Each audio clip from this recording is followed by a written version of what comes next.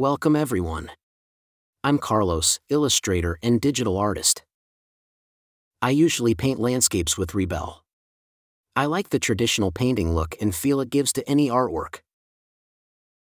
I wanted to apply this experience in Procreate. I created so many artworks with Procreate years ago. But in the last 3 years I used only Rebelle. During that time I learned so much about traditional media. I wanted to translate that in Procreate. I will do it as simple as possible, using only the default brushes. I will explain you how I created this mountain scenery. This is my setup. I have the reference on my desktop computer, so I don't waste space on the iPad screen. I will jump very soon to the painting. But before that, there's some things we must do in order to achieve the watercolor effect. First of all, I put a background texture of a custom watercolor paper. I name it paper. Then, I duplicate the layer and will use it with layer blending mode overlay. This is important, because it adds a little of the background texture over all painting. I name it overlay. Before I change the mode to overlay, I tweak a little the value with the curve filter. The maximum and minimum values must be between 40 and 70%. Otherwise, the overlay effect will be too strong, making the colors look too much vibrant.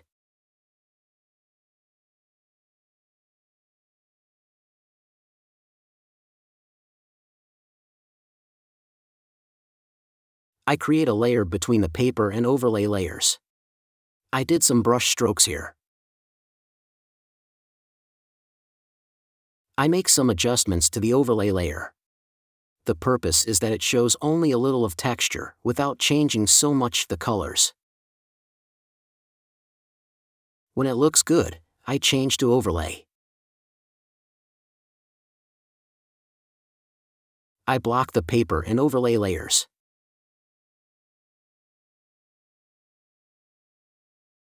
With these layers, you can use almost any brush, they will look like watercolor. But some are better than others. I did a search in all default brushes. I selected the ones that have some texture. On the left of this video there's the list of all brushes I used during the painting process. Now I'm ready to start painting.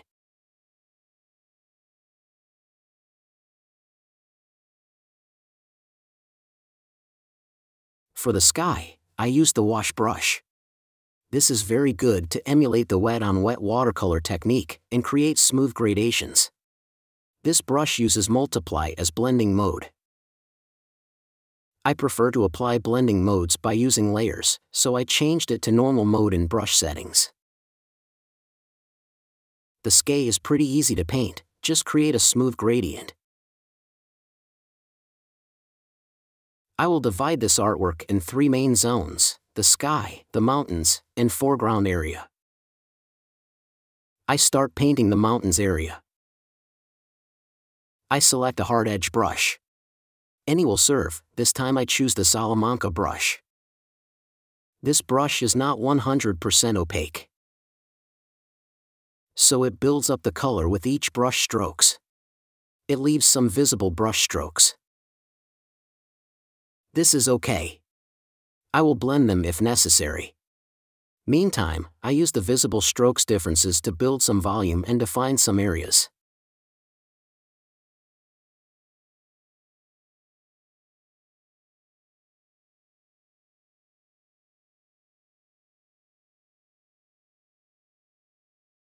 I create a new layer.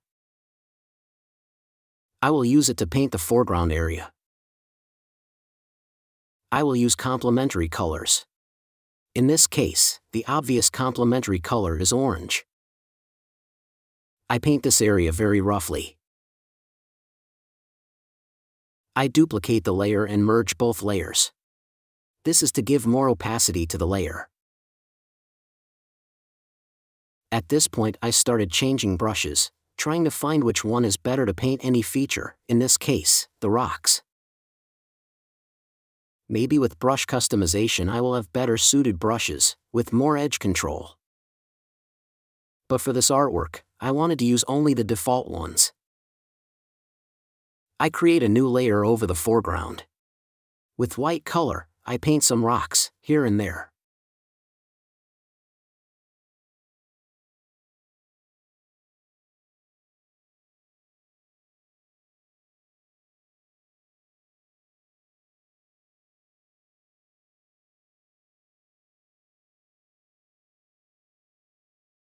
I create a new layer.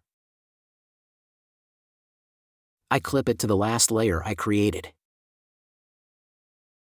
This way I will not paint outside the boundaries of the rocks. I change the layer to multiply. I will use it to add some shadows and volume. I could start painting dark, then adding lighter tones. But I decided to do it from light to dark, just like in real watercolor. You can see how it builds up. Each brush stroke adds some darkness. Everything multiplies not only to the white rocks layer, but also over the entire artwork. This creates beautiful color blending, without really blending anything. I add some orange. It turns the color to a nice cold brown. I leave some areas more brown than others. You need to add color variety, this adds interest.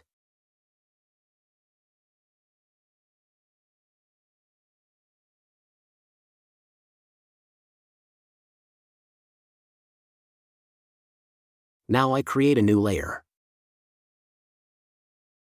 This time I will use it in overlay mode. I will use that layer to add some light, creating more volume. I use light colors.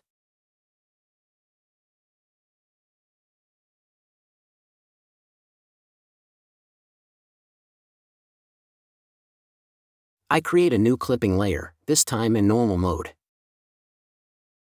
It will be used only to paint the colors I wish. In this case, I wanted to add some gray tones.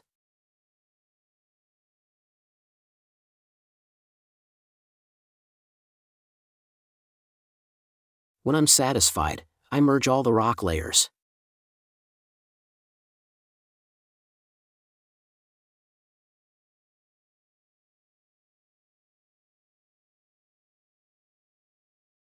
I create a new layer, in multiply mode. This will serve to add more shadows. I start painting with light blue colors, you can pick it directly from the artwork. Then, I start adding more darker and grayish colors. And this is my general workflow to create a watercolor effect. By using different layers in different modes, and brushes not entirely opaque, we mix the colors nicely. I don't even use the smudge tool, or any brushes that blends at the same time you paint. Some brush strokes are visible, but not so many. If you don't want too much visible brush strokes, you can use the smudge tool. But I will do this later one. When I'm satisfied, I always merge the layers. You can keep many layers separated if you wish, and group them to have better control. I don't like to have so many layers. When I want to use smudge tool or paint something, I will have trouble selecting the layers. I keep only few layers for main painting areas. From now on, I will keep using this workflow. Sometimes I change the colors using any of the filters. If I want to add some contrast, color and vibrancy, I use the overlay mode. If I want to add more shadows, I use the multiply mode. If I want to add more light areas, I use the screen mode. The last mode is normal. I use it to add details.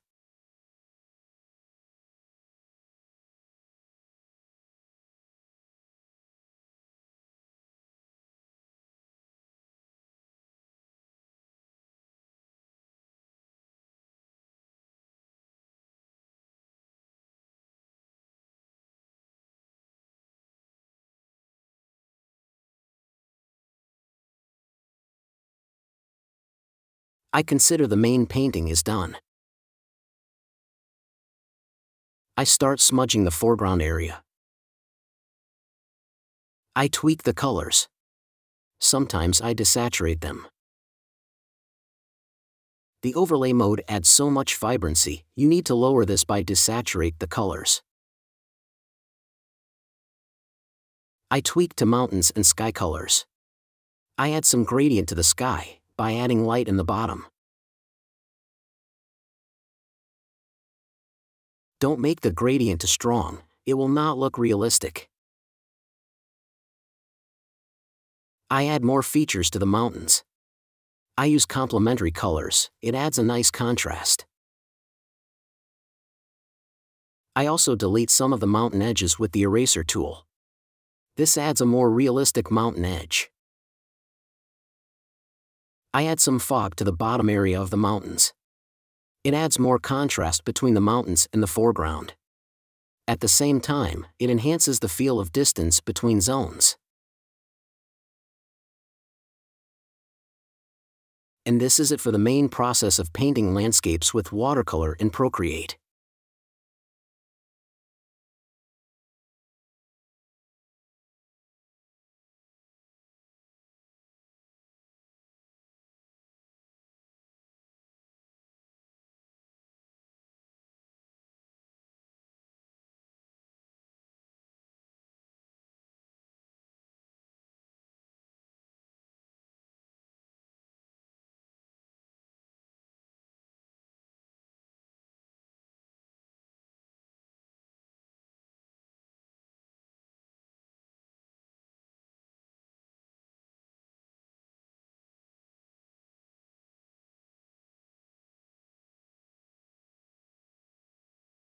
From now on, I will use the time-lapse video instead of real-time footage.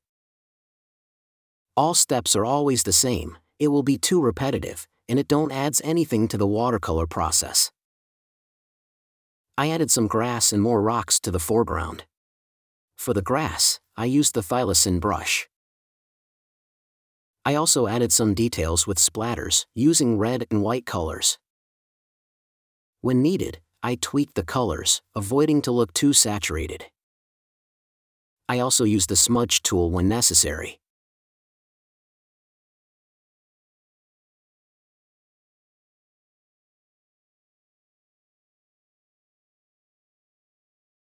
This is the final artwork. It looks much like watercolor. I may need to tweak better the edges of the rocks, but it looks good to me. This is how it looks without the overlay layer that adds the watercolor paper effect. It don't looks like watercolor. This is why I use the overlay layer.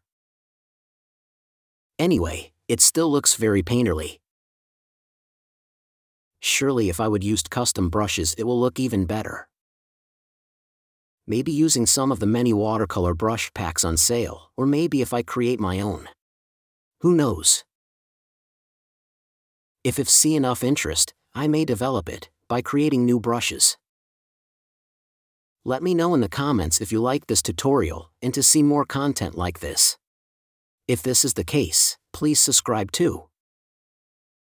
Otherwise, I will not know if it's worth creating this kind of tutorials. Anyway, I hope you liked it. Be happy and see you in the next video.